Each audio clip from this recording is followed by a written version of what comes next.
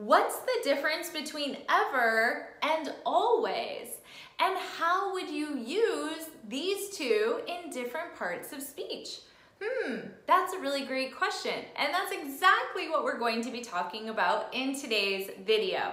Of course, I'm Jennifer from JForrestEnglish.com, and this channel is dedicated to helping you sound like a fluent, confident, natural English speaker. Now, before we go any further, make sure you subscribe and hit that bell notification so you're notified every time I post a new video. Now, let's dive in with today's lesson.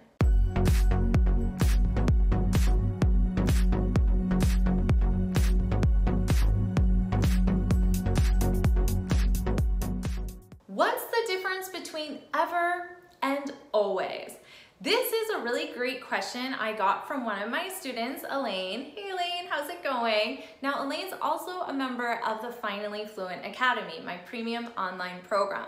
Now Elaine wanted to know how these two are different, and specifically she gave me an example sentence.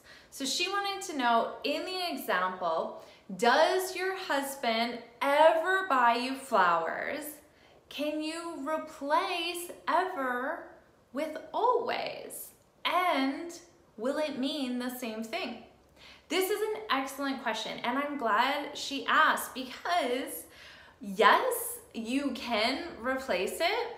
No, they don't mean the same thing. So let's start with ever, okay? Ever is only used in question form. So that's an important thing to keep in mind. We use it with questions, okay? So let's take that question. Does your husband ever buy you flowers? Now this sentence is grammatically correct and it's very commonly asked. Now, when we use ever, we're asking about at least one time, okay? At least once. So let's say that here is the timeline of you and your husband's relationship, okay? So let's say you've been together for 7 years. Now, does your husband ever buy you flowers? We just need, in that 7-year time, if your husband bought you flowers once, at least once. It doesn't even have to be twice. It can simply be once. So one time in 7 years, once. Then you can reply back and say, yes. Yes, he does. Okay? So at least, once. And we don't know where that point in that 7-year relationship he bought you flowers. That's not really clear. All we know is that at one point in your relationship, he bought you flowers, okay? Now, let's look at always. Always, we can use it in questions, but honestly, it's not the most commonly used in questions, but it can be used. So we can use it in questions, and we commonly use it in positive statements, okay? And it's more common to use it in statements. So the question was, does your husband always buy you flowers? Does your husband always buy you flowers? So let's talk about how we use always. So I'm going to put a timeline. So let's just take your work week. We'll make this a very easy example with our timeline. So it'll be Monday through Friday. Now with always, here's the action. Monday, Tuesday, Wednesday, Thursday, Friday. So that's always. So we would use this maybe in, do you always take the bus to work? You take the bus on Monday, Tuesday, Wednesday, Thursday, Friday. Every day, right? So we use always in the sense of every day, all the time. Now, native English speakers, we probably use this even if we don't take it on Wednesday. I would still probably say always. So we're a little bit more flexible in that, but by definition, it would be all the time. So if your time reference is Monday through Friday, it would be every single day. So does your husband always buy you flowers? You would imagine that, well, let's say flowers last for 1 week, okay? So it would be every single week he buys you flowers. So that action is happening over and over and over again. So it's the difference in the frequency of the action, okay? In this case, with ever, the action has to happen only 1 time. In this case, the action is happening every single time, or at least the majority of the time. Now remember I said it's more commonly used in statements, right? I always take the bus. I always buy fresh flowers. I always drink coffee in the morning. I always wake up at 6. So let's say you asked me, okay, so let's say I told you I wake up at 6.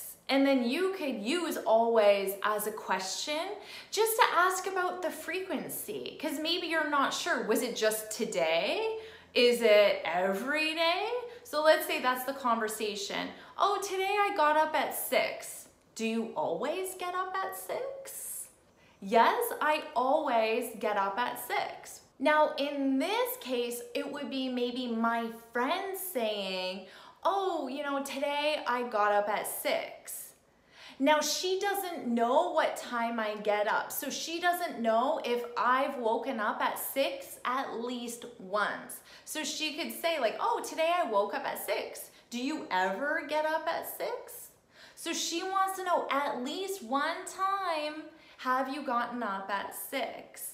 And then to answer this question, because we're talking about frequency in the present simple, right? You guys know we're in the present simple, right?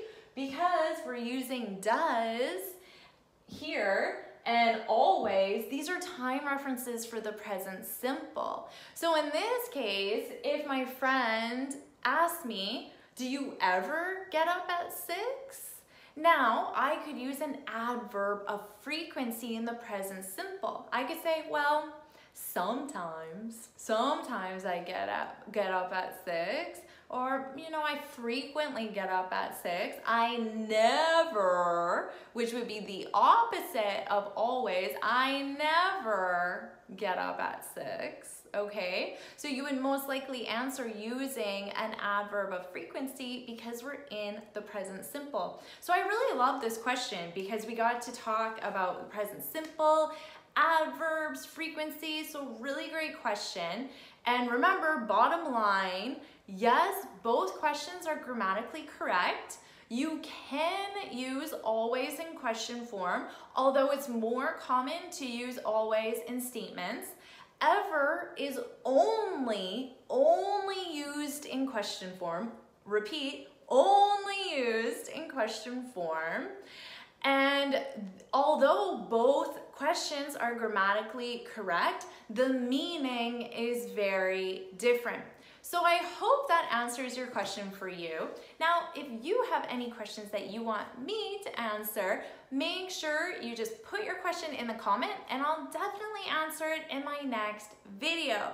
So to practice, why don't you put a question using ever in the comments, okay? And then try putting a question or a statement using always in the comments as well. It's really important that you practice these concepts. If you found this video helpful, please hit the like button, share it with your friends, and of course, subscribe. And before you go, make sure you head on over to my website, JForrestEnglish.com, and download your free speaking guide. Now, in this guide, I share 6 tips on how to speak English fluently and confidently. And until next time, happy studying. Some flowers for me? Thank you. Now, don't stop there. Check out this video and don't forget about this video and make sure you subscribe. And until next time, bye.